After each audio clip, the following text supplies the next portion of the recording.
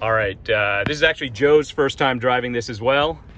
Oh, we're looking at Miller's Bar here. They're going to retire, I heard. Yes. You guys hear about that? Yes, yes. And lately there's been a line out the door. So if they're really retiring, that's great. But if not, they're getting a lot of business back right now.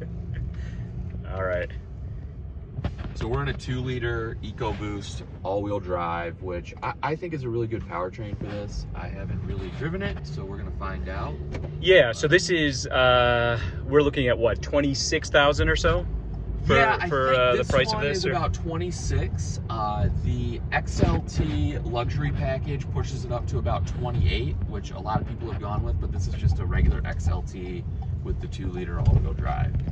All right, a couple other things as we're kind of looking here. It looks like they have this space that you could put a pretty large water bottle here. Really, they're kind of designing it for putting bottles here, you know, kind of as an extension of cup holders, so that's kind of cool. We see next to the screen, there's this space. You could use it for Twinkies if you're Rady's rides. You could also, I think somebody said it's a, you could put like a action figure here. Somebody mentioned. Yes, so. I've seen that. I've seen that. Yeah, good spot to put your collectibles. so and so we that's got good. Multi-use down here. Okay, this is pretty cool. You can prop yeah. your phone up there. Okay, and this is all kind of rubbery, yep, so that's yep. kind of cool. And what I found out is it does remove. A lot of people, you know, were like, "Oh, geez, this orange thing in there." Well, you can actually take it out. And I would assume as time goes by, an aftermarket company might come along and they may make it in different colors or different things that you could swap out if you wanted, like maybe like red or black or something like that. Okay, very nice. All right, and it's got the kind of the circular dial. I'm used to that with my daughter's Escape. So, all right, which is kind of cool. So how does it feel? It seems like it has enough power here? Yeah. It seems like it's got enough power. The 2-liter EcoBoost, I think, is a great motor from Ford. It's in a lot of different things. It's been in the Fusion. It's very proven. It's reliable. I had a 2-liter EcoBoost in my Focus ST, and I got, you know, around 120,000 miles on that vehicle, and it still drives great. That's my daily driver, and you know, I think that this is a great powertrain for this vehicle. It's not going to get quite the gas mileage that the hybrid gets, but it's going to let you tow, and it's going to let you have all-wheel drive, which in some instances is going to be what people want for this truck. But the hybrid also has a lot of benefits as well. So, I mean, you know, a lot of times I talk about this as kind of, you know, vehicles being a price hack. I feel like my base Bronco is definitely a price hack.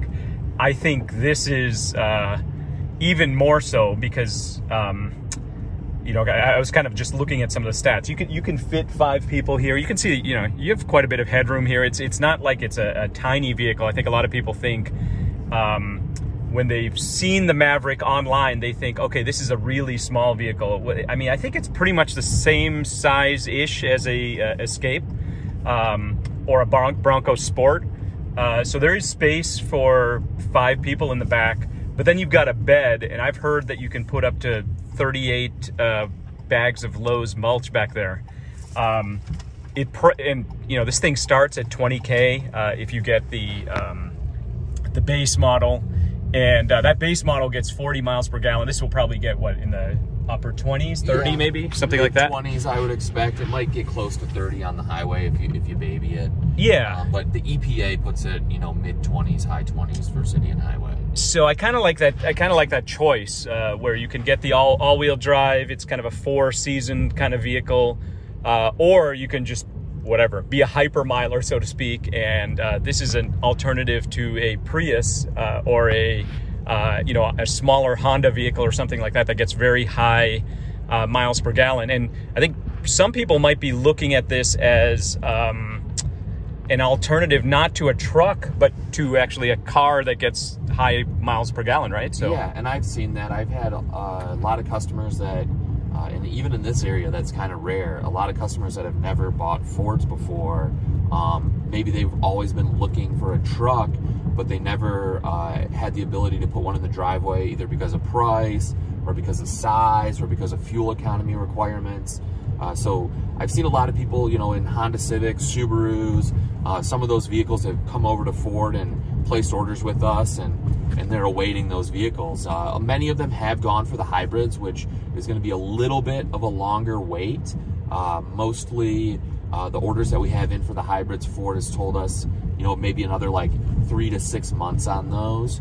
But like I said, the 2 liters and the all-wheel drive, those are starting to roll in, and the hybrids shouldn't be too far behind.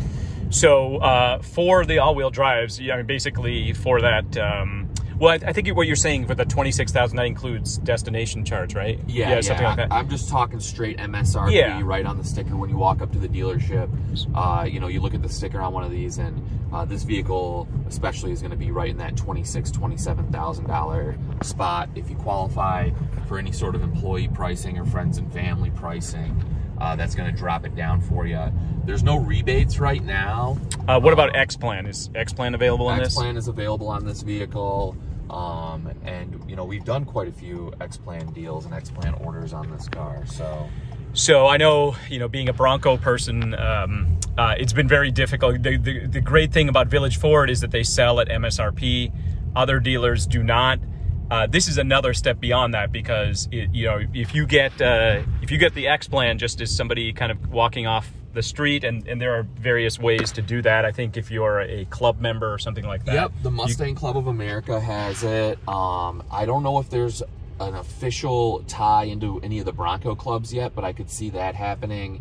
And then there's like a list of like 200 or 300 companies that work with Ford in some capacity, and they are all able to get X-Plan through the partner program. I'm gonna pull up next to this F-150 here. This is one of our demo F-150s. And we can see what this thing looks like. Awesome. That is what I was hoping. So great. Start the video. We'll get your. All right. So we've lined it up. I didn't want Joe to go much further because it looked like this is actually going to hit the curb, or at least that air dam might. But they're lined up more or less. F-150 might be slightly ahead. Let's just kind of walk around. You can kind of see the length difference. This Maverick is longer than my Bronco, but certainly not as long as an F-150. Let's look at the back. And then you can kind of see the F-150 is just dwarfing it when you look at it from the side. So, and I'll go to the front here in a second.